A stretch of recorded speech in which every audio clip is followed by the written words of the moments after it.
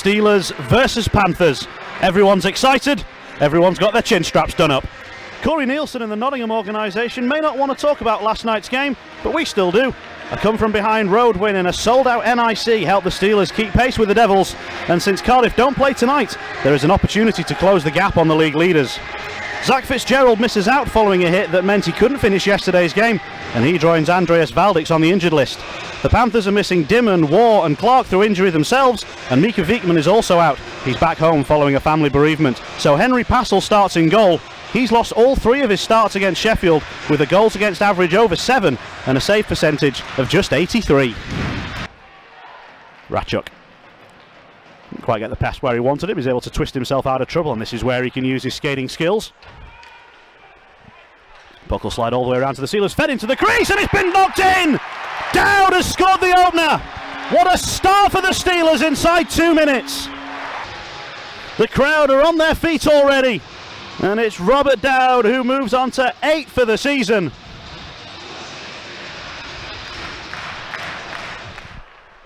Steelers trying to play way out their own zone. Oh, and then a hit from behind. That's going to be a penalty on the Panthers for sure. Oh, and coming back in for extras. Jeff Brown has got himself involved in the heat of this game already. Franson sticking up for his teammates. Brown will get the takedown, but he's got a lot of time in the penalty box coming up. Really did look like it was a check from behind. Darnell spotted it immediately. And Brown, who was involved in an altercation on his last visit here,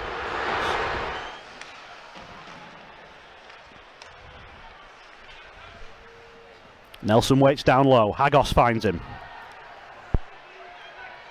Hagos again. Out to Fretter. Moved across. One-timer comes in and it's there! The big blast! It looked like it was tipped en route. And they all go to congratulate Nelson in the corner. Once again, the Sheffield Steelers strike early and often. They're 2 up inside 4 minutes. Power play was patient and ultimately successful. Schultz thought about the shot. The Steelers are quick onto him, and then the pass is given away, and the Steelers will try and transition. Feel they've got good skating speed in this side. Hagos. Steelers moving it around nicely. One-timer, top corner! How about that one? That's fantastic from David Phillips. He doesn't score many, and he won't score many better. 3-0 to the Sheffield Steelers. So Lindhagen sits for 2 minutes for hooking. Steelers scored on the first power play. Gave up a penalty early in their second, so 1 for 2. And they've got 5 against 4 here in the early stages of the second period. That shot is tipped aside. Back to O'Connor, shot through traffic, save made, it's behind and in! Passel couldn't get back in time, and the Steelers have another power play goal. And the second period is picking up exactly where the first left off. That shot hits Ferrara and goes to the corner. That shot again is blocked, Phillips in the way this time. Schultz. Allowed time behind the goal. Steelers don't want to vacate their positions. Sneaking in is Sertic. His shot is blocked by Ferrara. And this one is blocked by Phillips. Gets his shoulder in the way. And now Ferrara can feed Armstrong. Armstrong tried to snap one on goal. Only into the legs of Spang. Nice pass out. The Steelers set up the one-timer and score! Hammered home by Ratchuk. And the Rattlesnakers made it 5-0.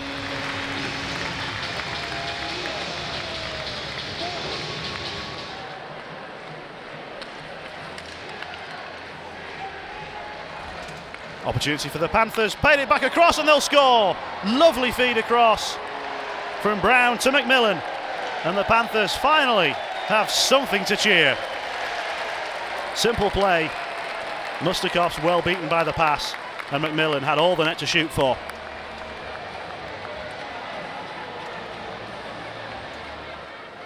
Lee. Trying to get the puck out of his skates. And the drop pass takes the Panthers back into neutral ice. Centering pass intercepted by the Steelers.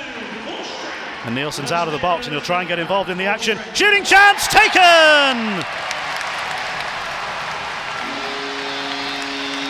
Wow, with the feed. And another Steelers goal for Ratchuk. Trailing the play and picking his spot. Zertic forward one final time for the Panthers. Backhanded off the end boards, cleared away by the Steelers, and a comprehensive victory for the Steelers against the Panthers once again. 3 times they've hosted the Panthers in League and Cup. They've scored 8, 7, and now 6. They won every period. The Rattlesnake is the Steelers' man of the match tonight. He scored goal 5, and he scored goal 6 for the Sheffield Steelers. It takes him to 5 for the season. He's very quickly become a very, very popular player here. And now he gets to do the Eddie. The sticker's gone, the gloves have gone, and now the shirt's gone. And I don't think there's going to be a lot left by the time he's got back round.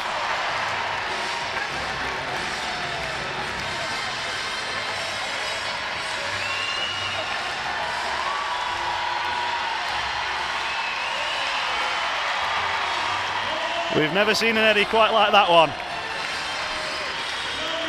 It's been a special night for the Sheffield Steelers. Well, Paul, you've sent home close on 7,000 people very happy. That was just a stunning performance. Yeah, we played well. We executed really well tonight, and we wanted to get them on them early, and we did that. We had a great first period where we really did control the play, and pretty much from there on in, it was a comfortable win for us. But good weekend, to go into the NIC yesterday and win. It's not an easy place to go.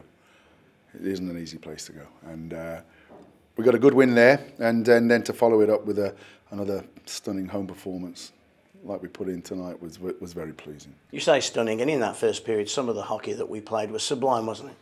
Yeah, we work. I keep saying it. We work hard every day, and we practice what you see out there. I mean, it's not fairy dust that comes down and makes us do what we do, and what the boys put in during the week, and the effort and commitment that they put in shows on the ice on the weekend, and it did this weekend. So, outstanding weekend. I thought Dowdy was phenomenal. I thought that was his best weekend of the year. I thought he really did grab both games by the scruff of the neck. And Ratchuk get 2 goals, 2 big goals. Davy Phillips gets a beautiful one-timer tonight. And, we spread the points round, and other guys step up and do the job. But, to the man, I thought everybody was excellent. That Davy Phillips goal kind of summed up the whole night. The build-up was outstanding. Nottingham were chasing, and then the finish was just exquisite. Yeah, it was. We had one breakdown on their goal where we didn't read it right in our trap, but they executed well for that. But I mean, it could have. I'm overjoyed that we won 6-1 against our local rivals, but it could have been a few more as well. We missed a couple of backdoor empty nets, and I think we hit 4 posts tonight. So I think that tells you the dominance that we had, for the 60 minutes. That's one of our games in hand, if you like, against the Cardiff Devils. Huge weekend next weekend, on the road and away from this building. But you can't have a better preparation for that weekend than what you've gone through in the last 24 hours. No, we'll have a tough weekend coming up. But we know, David, we're not looking at where Cardiff are and how many games in hand. We know what we've got to do. It's not a sprint, this thing. I know it's an old cliche. It's a marathon.